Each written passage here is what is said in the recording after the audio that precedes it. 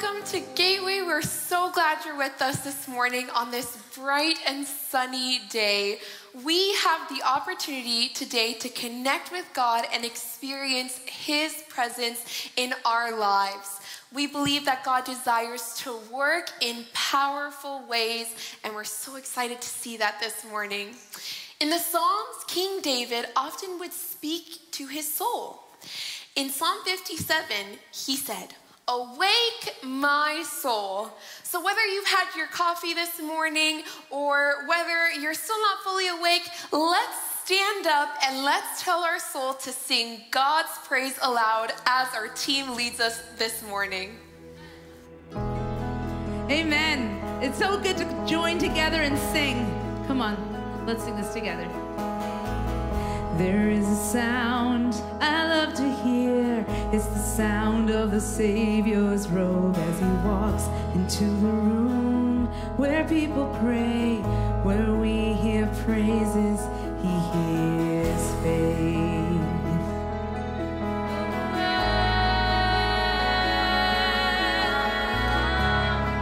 We lift our voices. Come on, let's sing it. There is a sound I love to hear. It's the sound of the Savior's robe as He walks into the room where people pray, where we hear worship, He hears faith. Oh, awake my soul.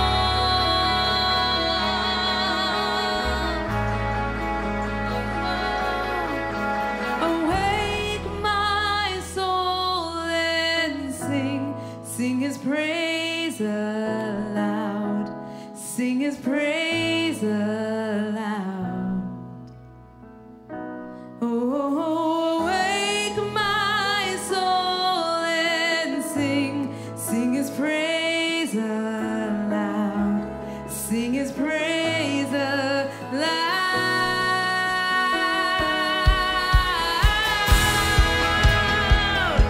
We sing Your praise, God. Awaken us today. Oh, there is a sound that changes things. It's the sound of His people on their knees. Awake up, you slumbering. It's time to worship Him. Awake my soul and sing His praise aloud. Sing His praise aloud. Oh, come on, let's sing it. Awake my soul and sing His praise aloud. Sing His praise aloud. Oh, and when He moves and when we pray, when stood a wall now stands a way, where every promise is amen. Amen. And when He moves, make no mistakes, the bounds of hell begin to shake. Oh, hail the Lord, oh, hail the King. We sing, hey, oh, let the King of Glory enter in. Hey, fall down on your knees and worship Him. Hey, let His praise rise up. Don't hold it in. We won't hold it in. Awake my soul and sing His praise aloud. Sing His praise aloud. Come on, let's sing it out. Oh, awake my soul and sing His praise aloud. Sing His praise aloud.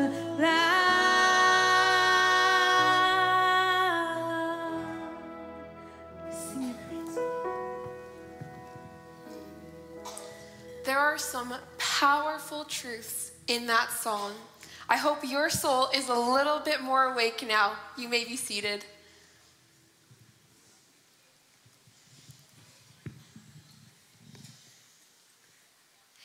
If you're newer to Gateway this morning, we want to say welcome to you. We're so glad that you're here, and we would love for you to connect with us, and there are various ways to do that. First is either through using the QR code that's on the screen, or through visiting our website, or visiting the welcome desk out in the atrium. We even have a little gift for you, so don't forget to stop on by after the experience. Today, we're having our first of 3 sessions of We Are Gateway Steps. And it'll be happening after the experience out in the Connections room. It is about 20 minutes long, and it helps you know what We Are Gateway stands for and how you can become a part of the We in We Are Gateway. Fun and exciting thing that's coming up is we're looking to do a missions trip to Honduras in the fall. Very exciting, I know. There will be a meeting on Wednesday, April 17th at 6:30 p.m. where you can come and find out what our vision is for the missions trip and how you can partner with us or join us in that. Our next Sunday series in May is coming up soon, and it will be about the pursuit of wisdom. We'll be having seminars that run along our Sunday series and follow along with it. And it will be based on a book called The Wisdom Pyramid. We encourage you to buy it online and start reading so you can follow along even deeper and closer. We want to say thank you for your giving. If you've already been a part of the Gateway family, the partnering that you do with us helps us make a difference in many lives in our church community and out in the community as well. And if you're newer to the Gateway family, we encourage you to start that journey and partner with us so that we can continue to make that difference.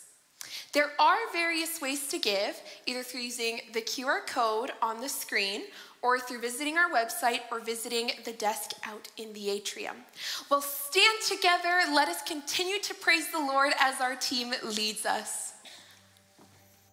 So the song we're going to sing, we introduced at Easter time, and we're declaring that God has done great things in the past and that he continues to do them. Miracles after miracles after miracles.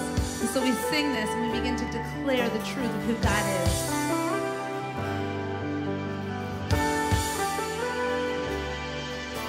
'Cause you do everything on purpose, and I can feel your spirit stirring. And I've been praying, you've been working, you're working it all for good.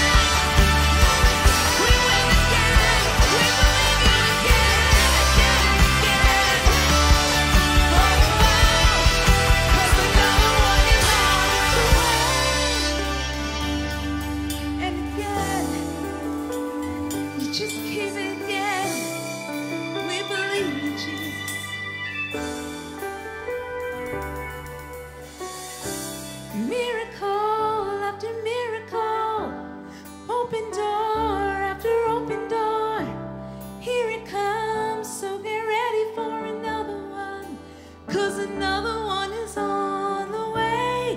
Miracle after miracle, open door after open door. Here it comes, so get ready for another one, 'cause another one is on the way. Yes, Jesus, we believe in Jesus. Another one is on the way. Thank you, Jesus. You know, I was preparing for this week and I was practicing this next song, and I got to the line in the bridge where it says, "Your goodness is running after me." And I'm going to tell you honestly, I'm challenged to sing that line sometimes, because I've experienced times in my life where that does not seem like the truth. And so I was thinking, if I'm going to sing it, God, I want it to be authentic. So I was looking in the scripture, and I found it in the Psalms. And I love that we've been talking about Psalms so much already, even though we did not connect about that. And it's actually a Psalm of David. And he says, "Surely your goodness and unfailing love will pursue me all the days of my life." And if you know the story of David, he was a king, but he did not always experience high highs. He was often pursued, often in very challenging circumstances, often at the fear of losing his life. And yet he declares that God's goodness was pursuing him. And in fact, it's found in Psalm 23, one of the most famous Psalms we know. And I loved that, because how often do we hear Psalm 23, especially in moments of great need, maybe at a funeral, where we're reminded of the truth of who God is. And so I'm not sure what you've come in with today. Maybe you've come in and you're in a spot where God's goodness does not feel like it's chasing you. Or perhaps you are here where you're like, "God, I'm just sensing your goodness. I'm so grateful for it." Wherever you are, may I just encourage you to know that God's goodness is pursuing you, to know the truth, to begin to declare in faith that God's goodness is pursuing you all the days of your life. Let's sing about God's goodness today.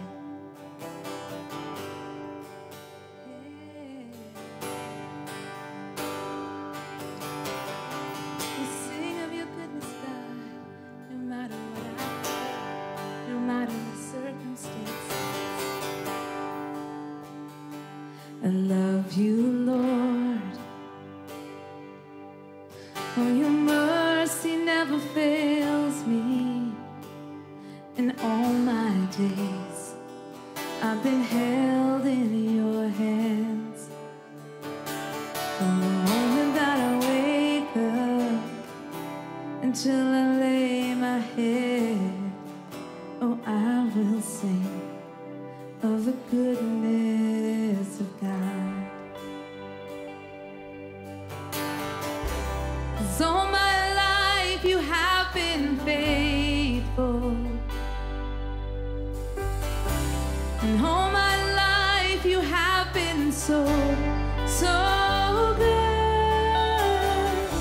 With every breath that I am able, oh, I will sing of the goodness of God. I love your voice. Oh, you have led me through the fire. In darkest nights, you are close like no other. I've known you as a father. I've known you as a friend. And I have lived in the goodness of God. All my life, 'cause all my life you have been faithful. Yeah, yeah. All my life you have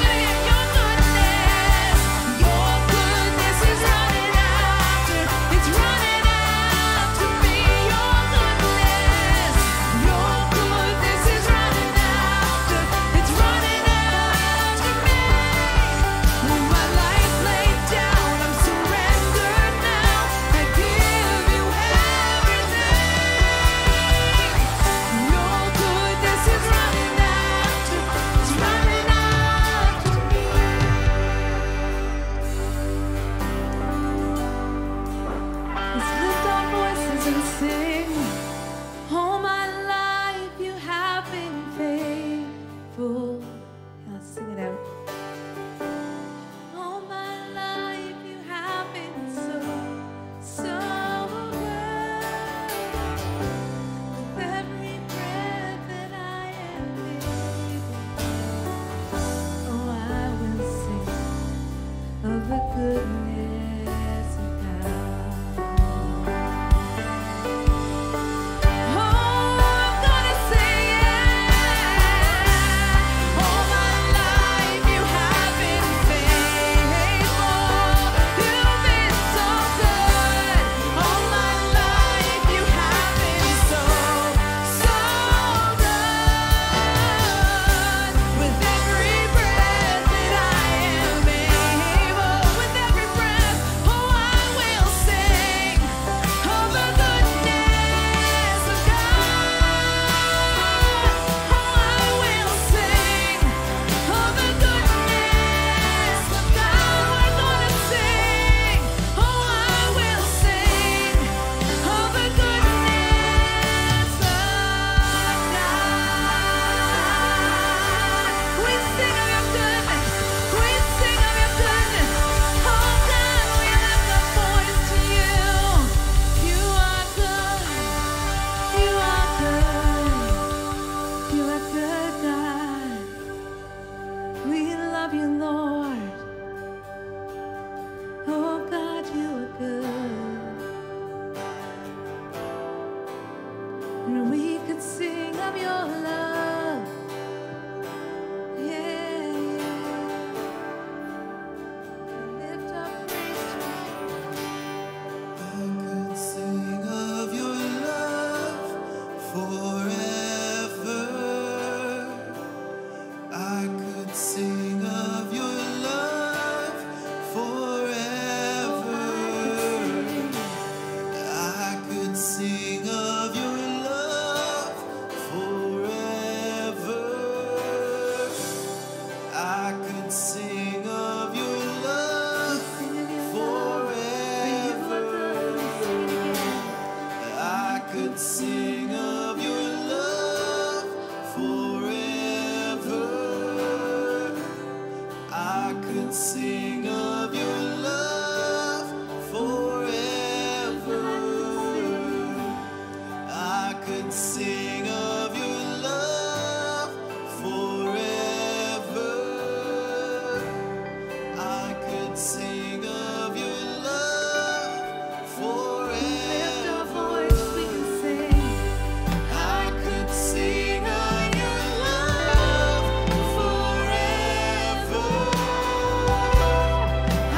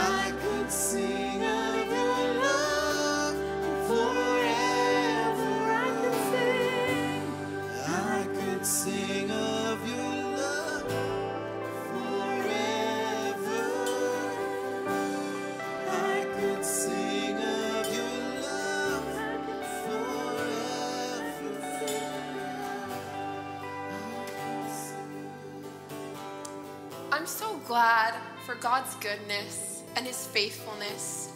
He truly is so faithful and so good. Before Pastor Tim comes up to speak, I invite you to remain standing and join me in reading Psalms 42. Let's read together. As the deer pants for streams of water, so my soul pants for you, my God. My soul thirsts for God, the living God. When can I go and meet with God? My tears have been my food day and night, while people say to me all day long, where is your God? Deep calls to deep in the roar of your waterfalls. All your waves and breakers have swept over me. By day the Lord directs his love. At night his song is with me. A prayer to the God of my life. Why, my soul, are you downcast? Why so disturbed within me? Put your hope in God, for I will yet praise him, my Savior and my God. Thank you. You may be seated. Students, if you are between grades 6 to 8, you are invited to head over to the atrium for your program now.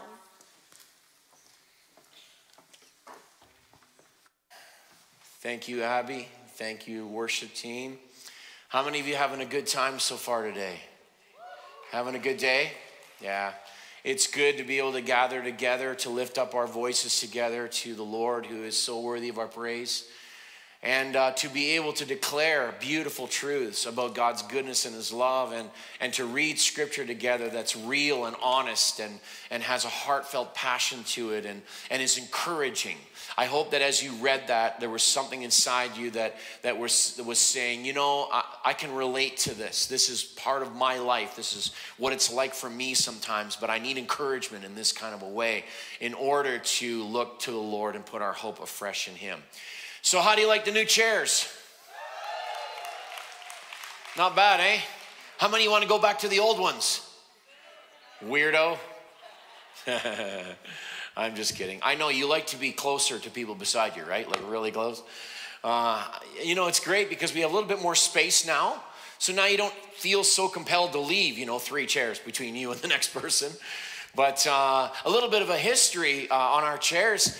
Back in 2008, when we were building this building and we were meeting in a high school in between our old building and this one, we were looking for chairs for this new gathering space. And we happened to find that there was a hotel in town, I believe it was the London Convention Center, that was getting rid of all their old banquet chairs, and emphasis on the word old, because they were already well used then, all right? And that was 16 years ago. So we landed all of those banquet chairs. I think we bought like 1,000 of them for like $10 each. It was a crazy deal. But how many of you know they did their duty, right? We wrung every bit of life out of them, and we had to keep throwing stuff out because it was breaking down and all that. But thank the Lord, we do have some of those chairs throughout the building, but we thought it is time. It is the right time. Thanks be to God. He is blessing us as a church, and you finally get some new chairs, all right, on Sunday. So we're excited about that. Sometimes it's the little things, right? We're so glad that you're here. And some of you are here for the first time. You're like, these are new? Yep, they're new. But love is an amazing thing, isn't it? You don't sound convinced. Love is an amazing thing, isn't it? Some of you wives should have gone like this, right? You know what I mean? He said love is amazing. There are different kinds of love, right? I love chocolate. I love motorcycles. I love my wife. At least I hope those are different kinds of love, right? My wife confirmed when she was here in the first experience, they'd better be different kinds of love. It can often come down to how much love we're talking about and what that love actually looks like when it's shown, right? One song says it this way: love is all you need. Another song says, what the world needs now is love, sweet love. Another one says, love will keep us together. I know they're all really old songs. Those of you who are 40 and under are going, what? But someone a very, very long time before that also said these words: faith, hope, and love remain, but the greatest of these is love. So why is love what we need? Why is love what the world needs now? Why will love keep us together? And why is love the greatest of these? The truth is, love shows what's really important to us and how important it is. In Mark chapter 12, verse 30, there are the words of Jesus that we are using for this entire series. And he said it like this: love the Lord your God with all your heart and with all your soul and with all your mind and with all your strength. Love with all. Welcome to our spring series called Love with All, where we are really diving into these words of Jesus and trying to wrestle through a little bit. What do these words mean, and what does it actually look like for us to do that? The idea that Jesus was conveying here in his words, as he quoted these words that were spoken by God thousands of years before, is this: love with everything you've got. Every part of you, your desires and your motives, your goals, your dreams, your ambitions, your struggles, your intellect, your will, your time, your talents, your resources, all of it. And I think one of the biggest struggles that we have with Jesus' words is this little word, all. Will you say that word with me? All. I mean, if he had just said, okay, let me tell you guys how to love God. Okay, ready? Write this down. It's with your heart and with your soul and your mind and your strength. We would just go, oh, thank you for that Bible lesson, Jesus. That was wonderful. Now I'm a little more educated on how to love God. We would just think he was telling us how to love God. But Jesus was telling us much more. He was telling us how much to love God. Because how much we love God is a lot more important than just how we love God. Knowing how is great. It's wonderful truth and information, but knowing how much can make all the difference in our lives. Because the word all doesn't leave room for half-heartedness, does it? It doesn't leave room for indifference or apathy, does it? It's like being all in and going all out, all at the same time. That's what he's going for here.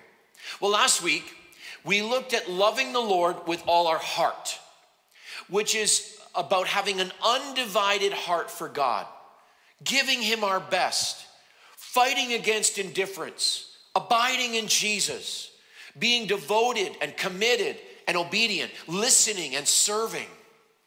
It's important to note that loving God with everything needs to start with the heart. When that is right, then it leads to everything else that we're going to continue to see in this series. So today, we're taking the next step, going after loving the Lord with all our soul. This is such an appropriate next step from loving with our heart. Soul is an interesting reality.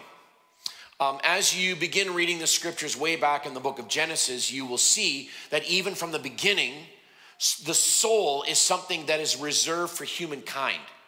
Genesis chapter 2 verse 7 says, the Lord God formed a man from the dust of the ground and breathed into his nostrils the breath of life, and the man became a living being. Now, here's a couple of interesting things. The Hebrew word for man is Adam, which is where we get the name Adam. And it is directly related to the word for ground, which is Adamah. And when it says the man became a living being, some translations render it as a living soul. In fact, the words creature, being, or soul can be interchangeable there. But in this particular way, it is used only of mankind, separate and distinct from all other creation or creatures, specifically because God breathed into humans the breath of life. That is why we became a living being. That is why we are alive today. That is why we have a living soul. How many of you know the reason you woke up breathing today is because God breathes his life into you? right? Some believe that the soul and the spirit are essentially the same thing. However, there are some differences. Spirit is more closely related to our heart, as we looked at last week. It's the center of our being, the source of our devotion. Spirit speaks of that which God resurrects and makes alive in Christ when we place our faith in him. It is the new person, the center of worship and relationship and fellowship with God through Jesus. So if that's the spirit, if that's the heart, what is the soul all about? Let's take a look at it together. The first thing that the soul involves is personality. This includes our uniqueness. How many of you know you are different than everybody else? Some of you did not want to admit that. Nope, I just want to be like. How many of you know you're very different from everybody else? Right? Is that true? All right. The person beside you could probably confirm that for you, okay? But you're unique. You've been made unique. This includes your aptitude or your propensity for certain things. It includes your gifts that you're given long before you ever develop skills. Because all of our gifts come from who? Right? Secondly, soul involves humanness. That is our basic nature as humans. It is inextricably tied to the body. So it can be referred to as our flesh or our sinful nature. Since our human nature is now sinful, and that is the part that we struggle with or we wrestle with or that hinders us. The soul and the body are intermingled together. Our desires are really tied to that. And the third is weakness. This includes things like selfishness, our sinful tendencies as a result of our humanness, and our limitations, our struggles, our inability to truly master ourselves, including our nature and our future. And lastly, soul involves emotions. This includes the whole gamut of them: feelings, desires, passion, excitement, despondency or anger, various moods. The soul can be then described as the good, the bad, and the ugly of who we really are. Really. Essentially, our soul includes our brokenness. Now, let's be honest. In our culture, what do we often do with things that are broken? We throw them out, right? You just order another one on Amazon. I did that this past week with our coffee maker. I just throw it. I'm not going to try to fix my coffee maker. You know what I mean? We throw them out. And do you know what else we think? We think that God doesn't want things that are broken. But the beautiful truth is that God wants us in all our brokenness. How many of you are glad for that today? He is a specialist at repairing brokenness. He never throws you out. So why did God include this aspect of love? What is significant then about loving him with our soul? Well, the truth is, if we're honest, this is probably the biggest area of struggle when it comes to loving God. It's a struggle to love God with our soul, to love with our personality, no matter how we're wired. To love with our humanness, which can be so fallen and sinful. To love with our weakness, when we can be so selfish and limited. To love with our emotions, when they can either be really dull or extreme and all over the map, unpredictable. In other words, our soul can in so many ways get in the way of really loving with all. It can hinder us. It would not be inaccurate to say that loving the Lord with all our soul is one of the most challenging ways to love him, especially in the face of difficulty or trials, tragedy, all the temptations and the weaknesses and emotions that come with that. It's the part of us that doesn't naturally want to. We don't gravitate towards it. It's selfish and stubborn and weak, and it can be emotionally unhealthy or unbalanced. Now, you remember the story of creation in Genesis, chapter 2, the creation of man and woman. Sadly, in the next chapter, the man and the woman fell into sin. And ever since then, all of us have had a sinful nature, a soul that is desperately in need. What are we in need of? Well, every single aspect of our soul, our personality, our humanness, our weakness, our emotions, every single part of our soul needs redemption, first of all. It needs to be rescued and released and delivered. Every part of our soul needs sanctification. It needs to be cleansed and purified and set apart and made holy. Every part of our soul needs formation. It needs to be changed and shaped and transformed and fashioned.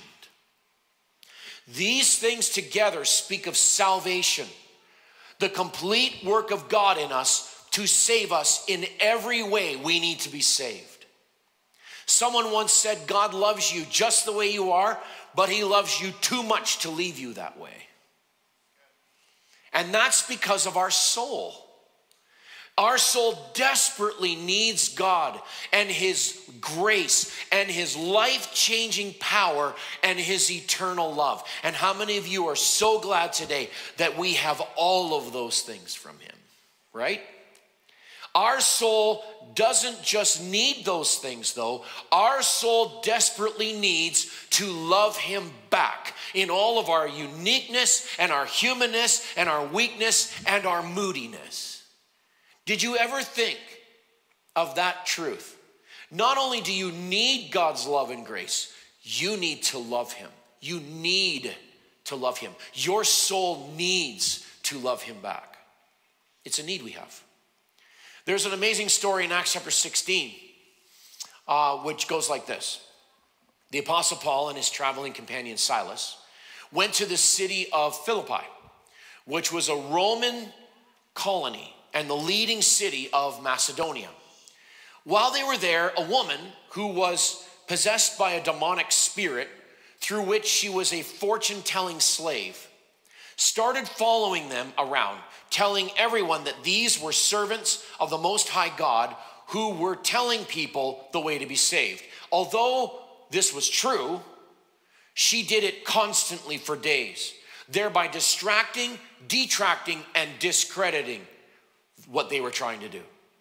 Paul got so fed up that he finally turned and commanded the evil spirit to come out of her, which it did. The slave woman's owners were furious, and they seized Paul and Silas and dragged them to the city magistrates, who had them stripped, severely flogged, thrown in prison, and chained in stocks. Now, let's pause for a minute.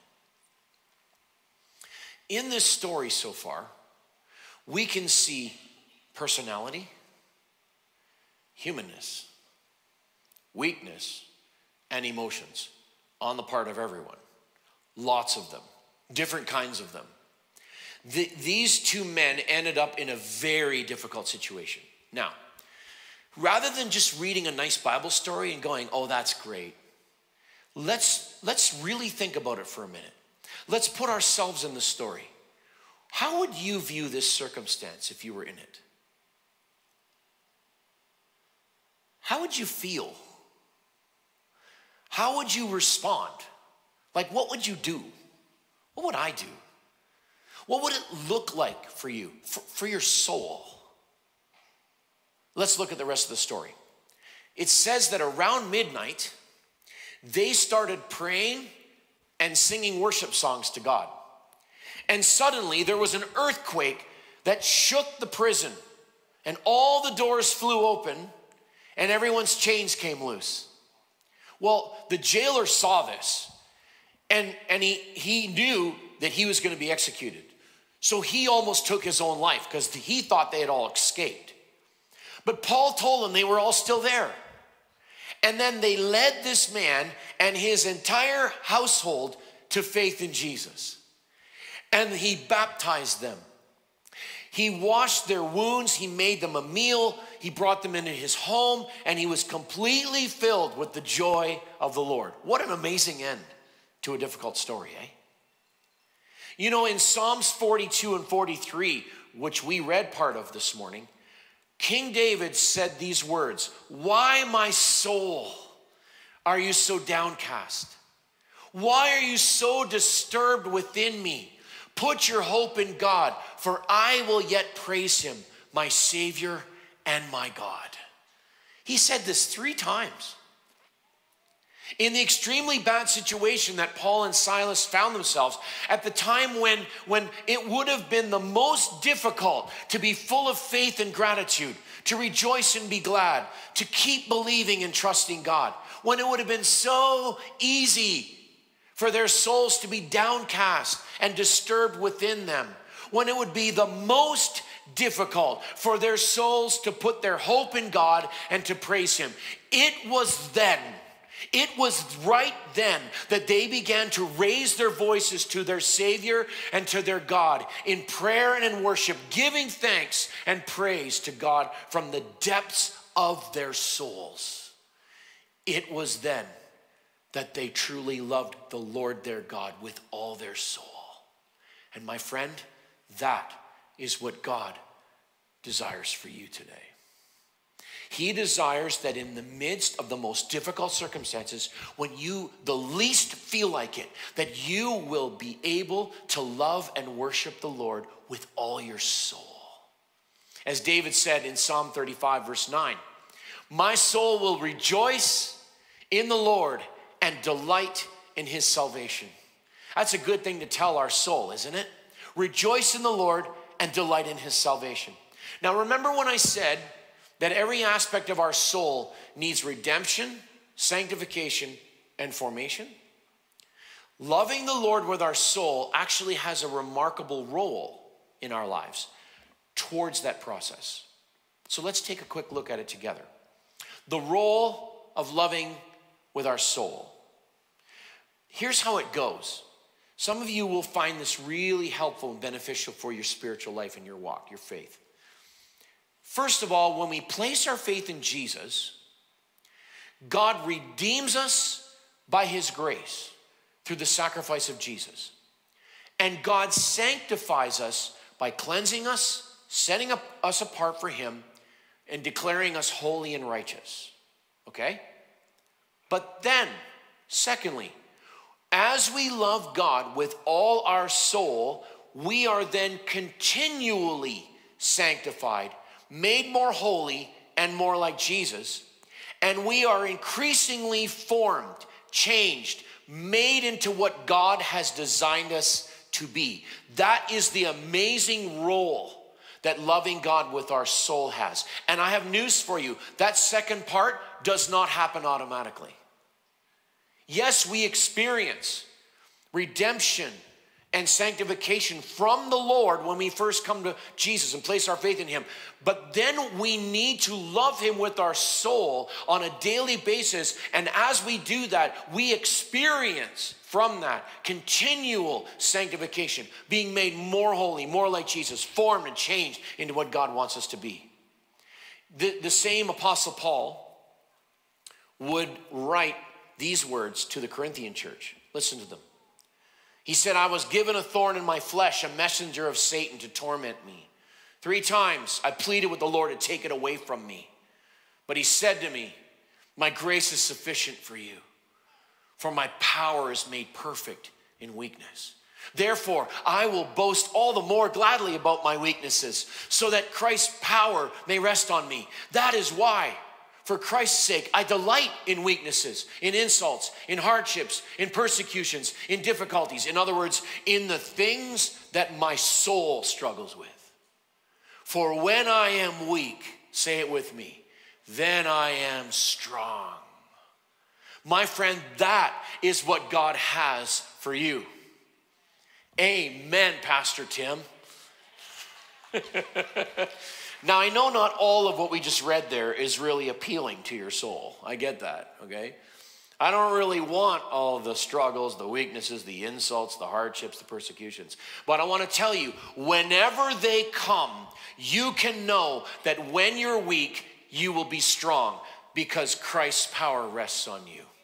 That means when it is so hard to love God with all our soul, when our personality and our humanness and our weakness and our emotions get in the way, we will find that his grace is indeed sufficient for us. We will find that his power is made perfect in our weakness.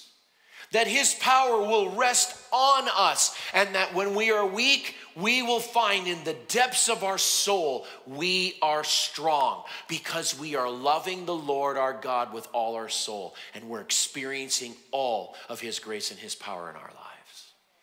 You want that today? I do. You see, just as loving the Lord with all our heart is key to knowing him and having a relationship with him, loving the Lord with all our soul is key to being transformed by him and made more like him.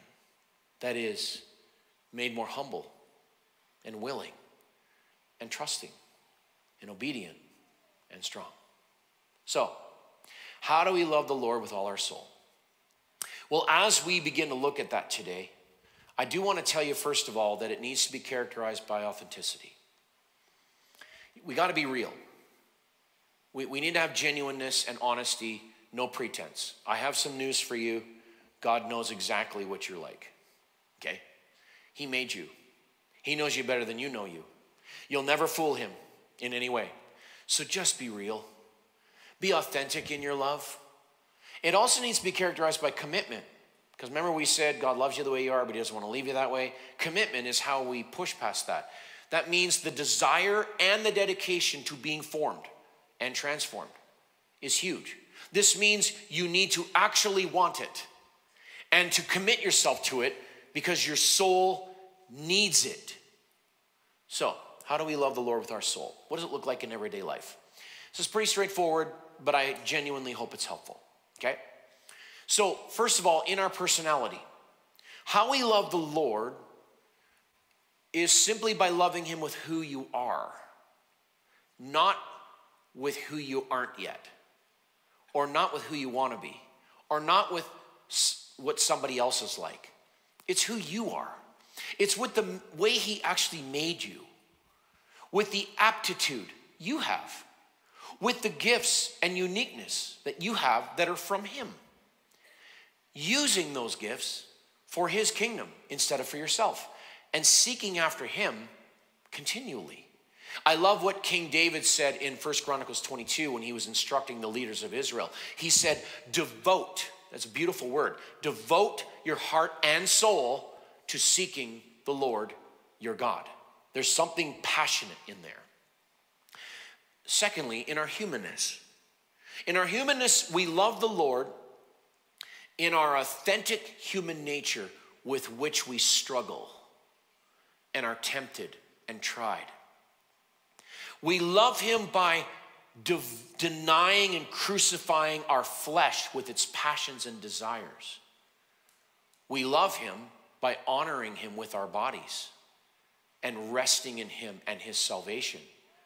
He calls us to that. In 1 Corinthians 6, Paul said, you're not your own. You were bought with a price. Therefore, honor God with your bodies. That means he owns us. We belong to him. In Psalm 62, David testified, truly my soul finds rest in God. My salvation comes from him. My friend, it is as you love him in that humanness that you discover you can truly rest in him exactly as you are. Thirdly, weakness. That means we love the Lord in the midst of our selfish tendencies, in our limitations, by surrendering to his will and his purposes instead of our own, by letting his power be made perfect in our weakness, and by trusting him as the master of our life and our future. This really does come down to trust. And as we embrace our weakness and the struggles we have, when we trust the Lord, we will find strength and foundation in that. I love what Hebrews 6 says. It says, we have this hope as an anchor for the soul, firm and secure. When your soul is weak and when it's failing and when it's up and down all over the place, this is an anchor for it to hold it steady, firm and secure. And emotions. Love the Lord with all your feelings, your desires, your passions, your moods, allowing his Holy Spirit to temper them and to bring them in line with him and his will. to then produce the fruit of Jesus' nature, that is the fruit of the Spirit in you, and then to thirst for him more than anything else. I love what we read this morning in the scripture where David said, as the deer pants for the water, so my soul longs after you. And in the next verse, my soul, say it with me, thirsts for God, for the living God. I encourage you today, God desires to produce in you a thirst for him, a longing in your heart to love him with all you have, in your weakness, in your humanness, in your emotions, in every part of you, in your personality, to love with all your personality, all your humanness, and all your emotions and weakness, to love him as you are, as a living being, a living soul from the depths of your being, from all the parts of you that don't naturally want to, is what he's inviting you to do today. Love is an amazing thing, isn't it? Especially when we truly learn to love the Lord our God with all our soul.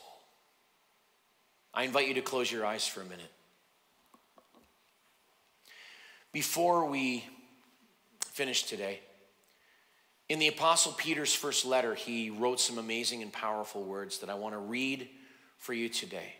And I encourage you just to receive them into your soul. I want you to receive these as God's word for you, as a beautiful result of God's mercy and of genuine faith and of loving the Lord with your soul.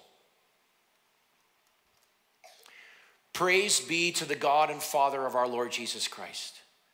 In his great mercy, he has given us new birth into a living hope through the resurrection of Jesus Christ from the dead, and into an inheritance that can never perish, spoil, or fade.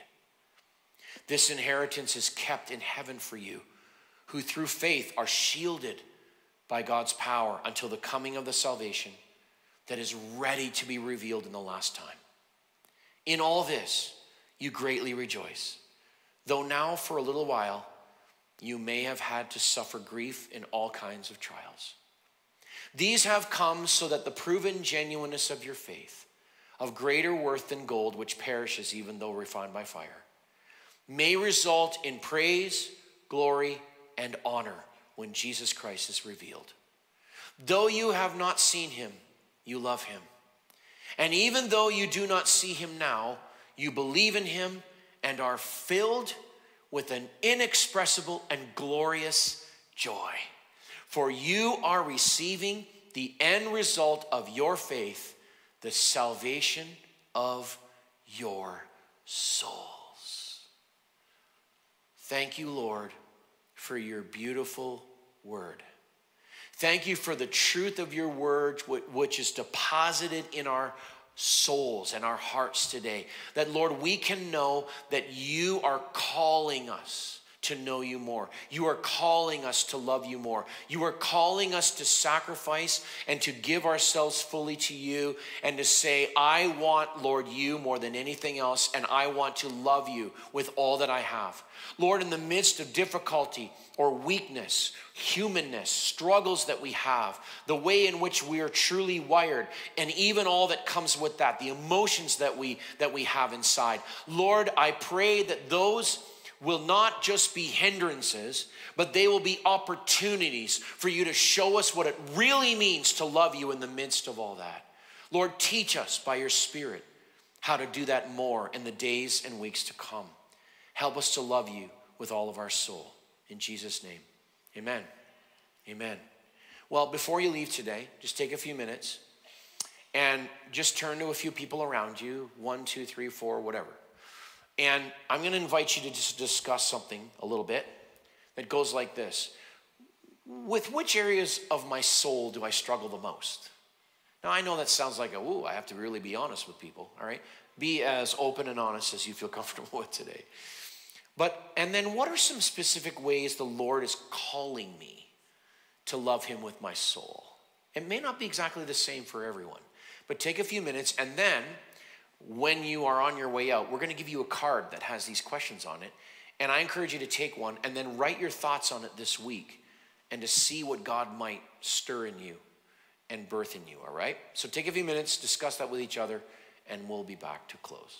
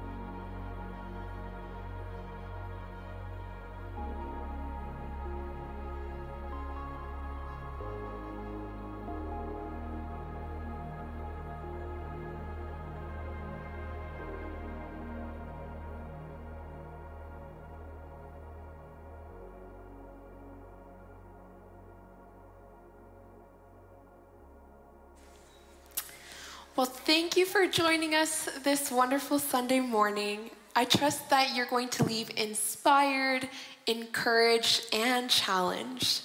Our prayer team will be available up at the front, so if you need prayer for any reason, we'd love to partner with you and pray with you and pray for you. We hope that you have a wonderful rest of your day. Thank you for joining us, and see you soon.